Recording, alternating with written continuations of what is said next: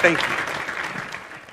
Changing the face of STEM: science, technology, engineering, and mathematics.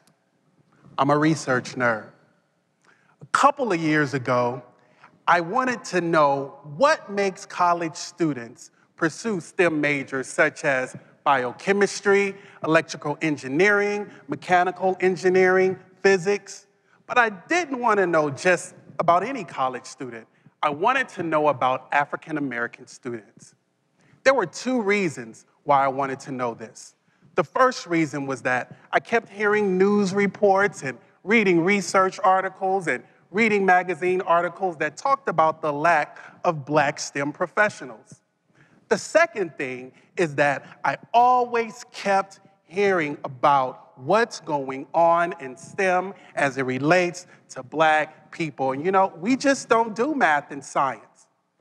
So to kind of break these myths and to kind of figure out what's going on here, I said as a researcher, it's important that I actually hear the voices of African American students that are pursuing STEM degrees at colleges and universities. So I put the national call out to talk to brothers who were majoring in physics and biochemistry and electrical engineering, and they answered the call. They talked to me about what their experiences were in elementary school and middle school and high school and college. Here are some of the things that they told me.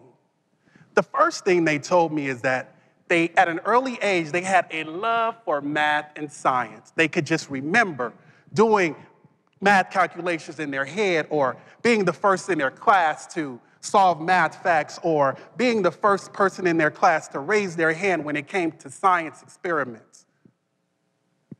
But then I began to question, what about those African American students that don't come into the classroom with the math and science talent? Are school communities and teachers reaching out to them? The second thing they told me is that, they had some supportive parents. You know, this was refreshing to me because oftentimes the African-American parents are vilified in mainstream media from single-parent homes, and, you need to come from a two-parent home. And they all told me that in both scenarios, single-parent or two-parent home, they had supportive parents. Supportive parents that one of the students talked about how his parents pulled him out of his local elementary school because it wasn't rigorous enough in math. And another student told me how his parents said, we're going to send you to a school outside of your community to learn math and science. So now my question becomes, why isn't quality math and science learning going on in African American communities? The next thing they told me is that teachers looked at them and said, you're smart, you'll do well in math. You're smart, you'll do well in science, but never giving them support, never pushing their learning boundaries, just identifying them as being smart. And let's face it, the collective narrative is that, hey, Black folks don't do math and science, so if you're good in math and you're good in science, you'll do fine. Another thing they told me is that in their current university environments, it's very hostile. Faculty don't want to work with them. Other students don't want to work with them. One student told me about an incident. He's an electrical engineering major, and when it came time for people to partner up to do group assignments or group projects, everyone moved away from him. They looked at him and said, you're not that smart, or you only got into this program, through some special program, maybe like affirmative action. They referred to him as the Black kid in the back with the basketball shorts on. And by the way, he also had flip-flops on. They wanted to make sure they point that out too. What he did, which was surprising to me, that fueled his energy. He said, you know what, I'm going to prove them wrong. So what I'm going to do, I'm going to work in isolation, which he shouldn't have to do. But again, the collective narrative in society is that Black folks don't do math and science, so he's working alone.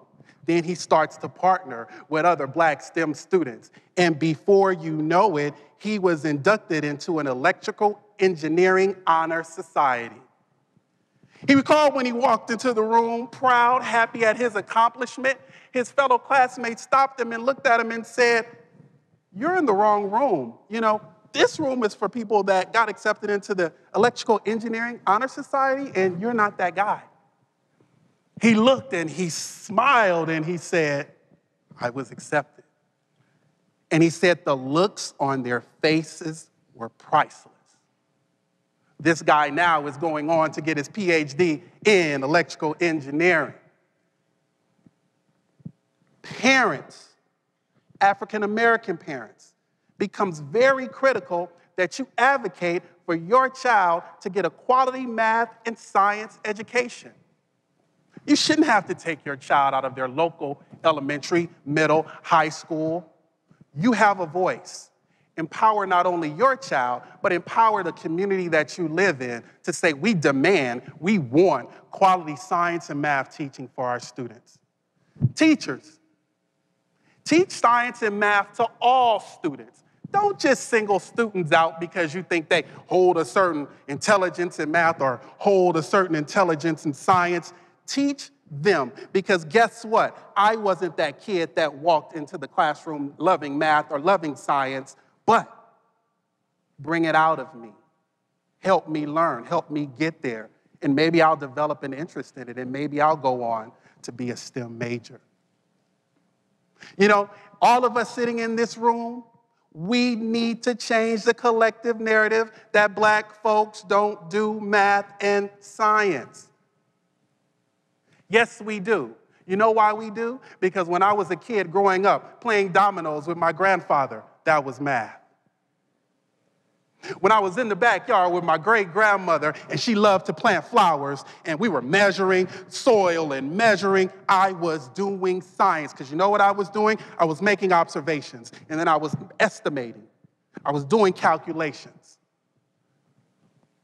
When I sat down with my mother, when I saw her filling out her checkbook, me being the inquisitive kid that I am, "Mom, what are you doing?"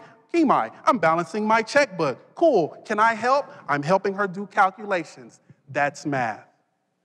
Value the mathematical and science contributions that African Americans bring into the classroom. We come to the classroom with a wealth of knowledge. Tap into it. Use it. As a researcher, I'm going to continue to bust down the inequities of STEM one person at a time. Help me do the work. You know how you can help me do the work? Provide images of Black people that do physics. If you need some, holla at the National Society of Black Physics.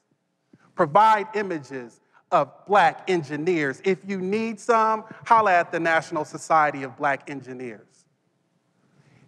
Show Black images of Black chemists. If you need some, holla at the National Organization of Black Chemists and Chemical Engineers.